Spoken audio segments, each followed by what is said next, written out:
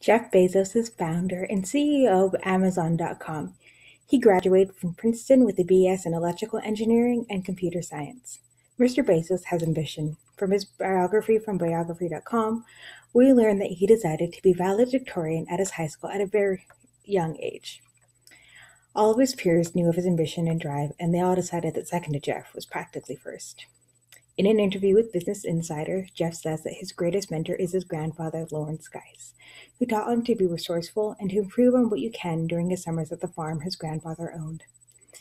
1993, he married Mackenzie Tuttle, and 2 years later, they drove to Seattle with a $300,000 loan from his parents to start Amazon.com.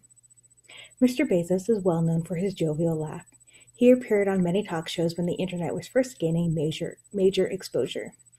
Jeff says that he's a good audience when it comes to jokes. He has been described as more of a cheerleader than a CEO, and has also been described as having an attitude for decision-making as, "I'm pleased to hear your opinion, but this is the way it's going to go." These are two very different accounts of Mr. Bezos, but I think this can be explained with his ability to disagree with a pitch, but commit to it, and his expectation that others do the same for him.